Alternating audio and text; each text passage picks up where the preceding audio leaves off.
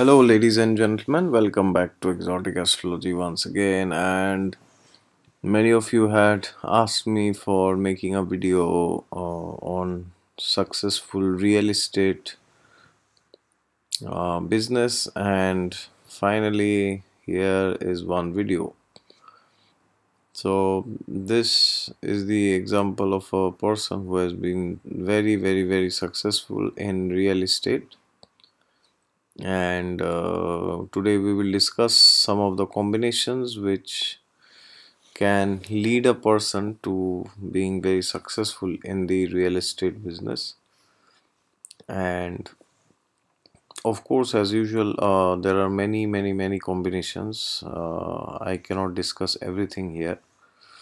These are some of the combinations. So now you may have these combinations and you may still be working in a IT company, or you may be working as a teacher. Okay. So one placement, if it is different, can change everything. Remember that. That is why even though you may have these placements, you may not be working in real estate. Okay. So don't think that don't do lottery. Okay. Lottery means, okay, out of five, out of nine, five of my planets are in same house, same sign. So maybe I can also be 30% of a real estate agent. Okay, so astrology doesn't work like that. Okay, so there are many principles which I will illustrate here, and we must check the Navamsha also. So I have put the Lagna chart and the Navamsha chart side by side. There are certain planets whose strength we must check in the Navamsha, irrespective of anything else. All right. So, what is real estate basically? Real estate, of course, there are many facets to that. One of the most important things is the seventh house in real estate. Now, why do I say seventh house? Generally, people think real estate means the fourth house. Okay, anything to do with the fourth house is real estate. No, it's not like that. Well, the fourth house is the field of the home, but when you are talking of that as a business, what are you doing actually? So a successful real estate person, who he must be able to showcase people how life would be when they move out of their existing home and they come to the new home. Okay, so a person's existing home is seen from the fourth house, because that's the house of property, land, and physical existence basically, where you go and withdraw yourself. This is the 10th house where you go and show yourself. This is where you withdraw.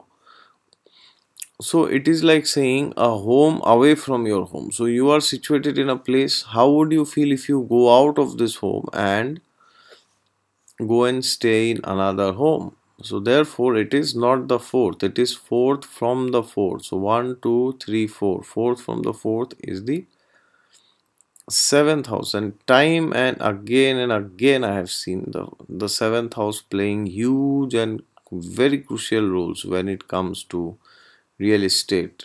Every time I see this, of course, the fourth house and seventh house has to be linked somehow or the other.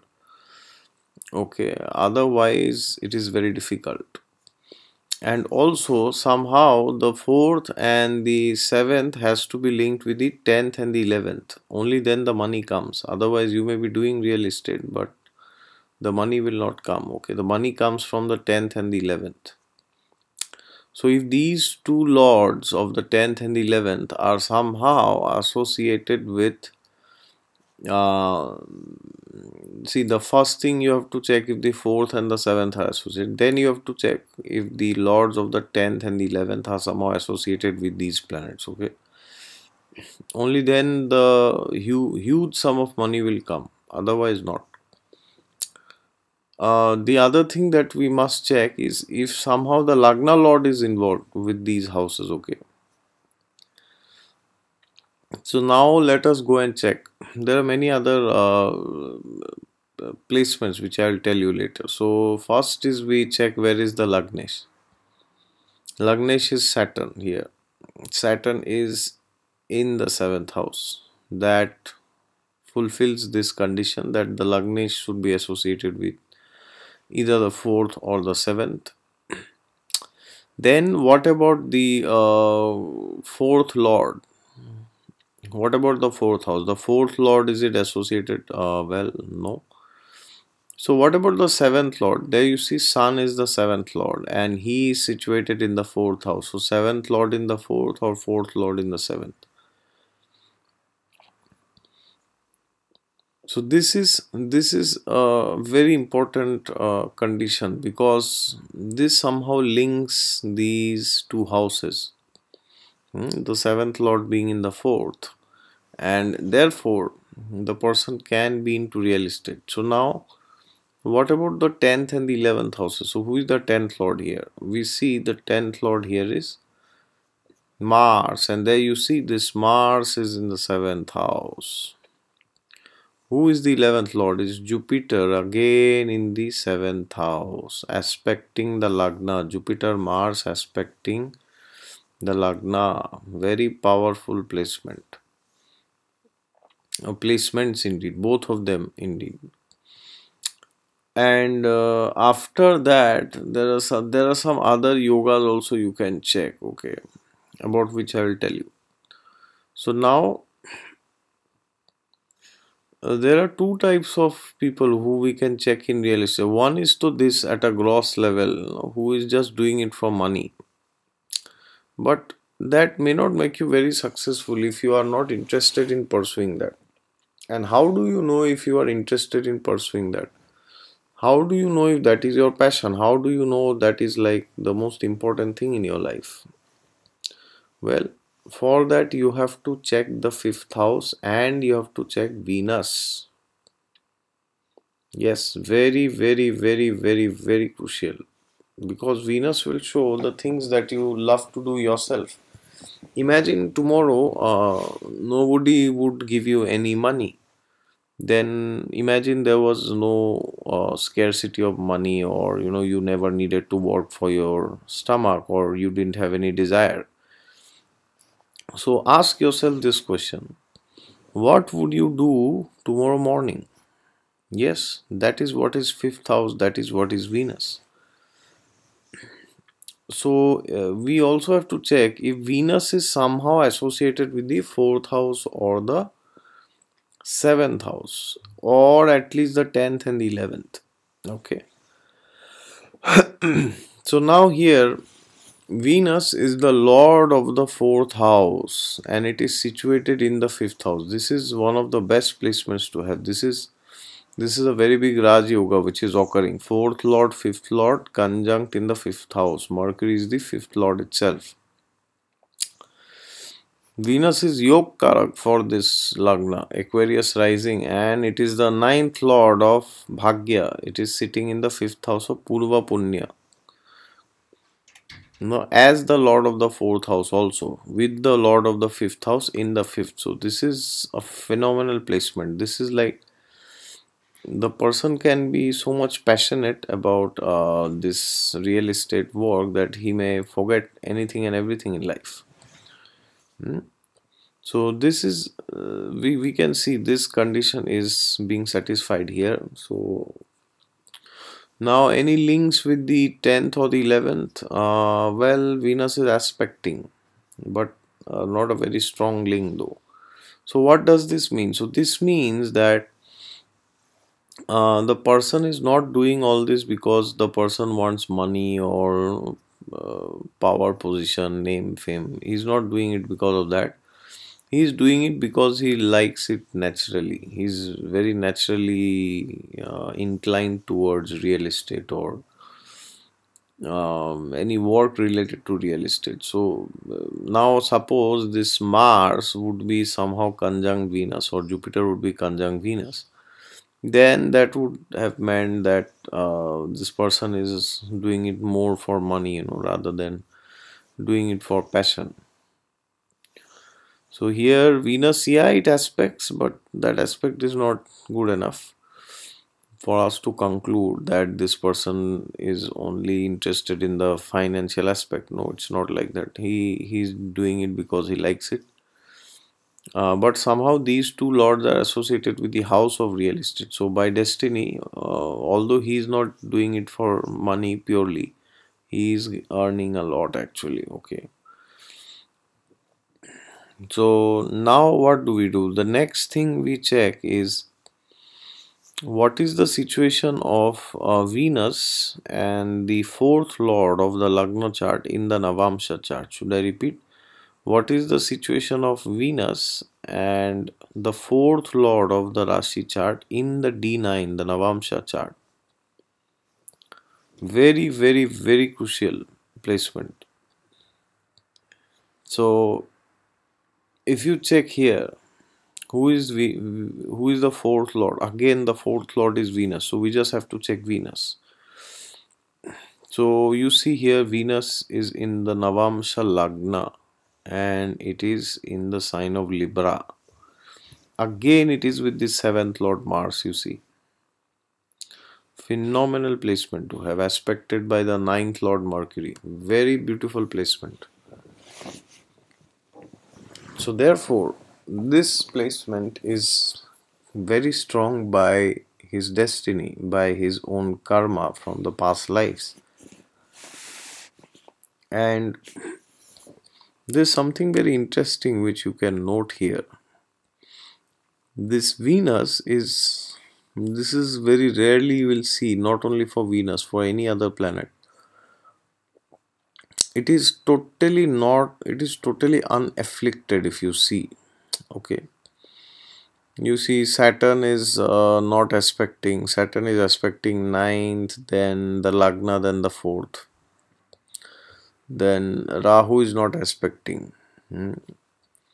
Then Sun is not aspecting. Then Mangal is aspecting 10th, Lagna and 2nd. So very rarely you will see this Venus is not afflicted. And now you may be thinking, oh, but what about this Sun, Rahu, Pap Kartari Yoga? No, actually there is no Pap Kartari Yoga because of the degrees. Because Venus is behind Mercury and Moon is ahead of the Sun. Okay. So therefore, Venus, the planet behind Venus is actually Moon, and the planet ahead Venus is actually Mercury. Okay. So although it appears like this here, that Sun Rahu is doing Pap Kartri, but by degree there is no Pap Kartri. And when you check Pap Kartri yogas, you must check the degrees. Okay, just because two malefics are in the other houses, don't just go on telling, oh, Pap Kartri is there, this is there, that is there. Alright, so this is very crucial because we do not check the degrees and we say, oh, the planet has a malefic in the second house, another 12th house from it. Oh, that is why it is under Pap Kartri. No, if there are other planets like here Mercury and Moon in these houses, then you must check them. What if Jupiter was here and Jupiter was behind Rahu? Even then the Pap Kartri would be cancelled, okay, because then Venus would be closer to Jupiter, not Rahu. So there is no Pap Kartri yoga in the chart, and if you check carefully, this Venus is also placed in Gemini, which may not be a very great sign for Venus, but still it is a friend sign. So this person is very good in matters of real estate, and this person, because the Lagnesh Saturn is involved, so this person has been into all this from his childhood almost. And now we have to check if the second house is somehow associated. So here also, if you check, Jupiter is the second lord influencing this, and here also Mars is influencing Venus. So this interest has come more from his family's side actually. Not that he was himself never interested and the family pushed him. It is not like that, but somehow the family was already into real estate, and this person really made it very big. Hmm. And now another thing I have noticed, if planets like Mars do not agree or Saturn do not agree, then the person somehow cannot go into real estate, because they are the significators of real estate. Not real estate, they are significators of land basically. And real estate is related to land. So here, if you check, Saturn and Mars are participating in these combinations by being in the seventh house. Okay. So therefore, he will either be into land or real estate. Now, because his Venus is also involved, so he's involved into making homes and houses. And another planet that we must check is the moon basically, because moon is the karaka for the fourth house. Okay. Moon will give you that emotional sense of comfort and peace and happiness. And just look at that moon. It is in Digbala and in exaltation. That's a crazy placement actually. And this, don't think that sun and moon are together, so this is Amavasya. No, they are not. They are together, but this is not Amavasya. Moon is way ahead of the sun. Okay. So the tithi is not Amavasya. The moment you see sun moon together, don't claim that it is Amavasya.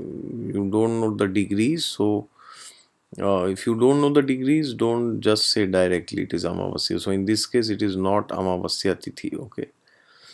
And moon is exalted. The dispositor is in the fifth house of past life good deeds.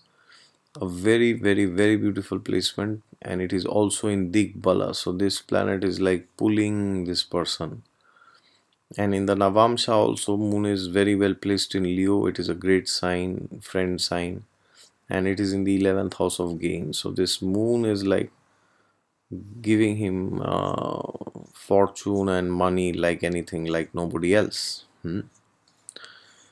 And therefore, these are the combinations and placements that you can check. And as I said, there are many other placements which will be there, which you can also write down in the comments. If you know, I'll be very happy to see them and learn from you. And you can share this video with somebody who wants to make it big in the real estate business. And as usual, if you are new to the channel, then please subscribe to it. And if you want a consultation from me, you can go to the description section of my videos down to find the link to my website. And yes, God is there with you all the time. Just look to him and you will find him. Thank you very much.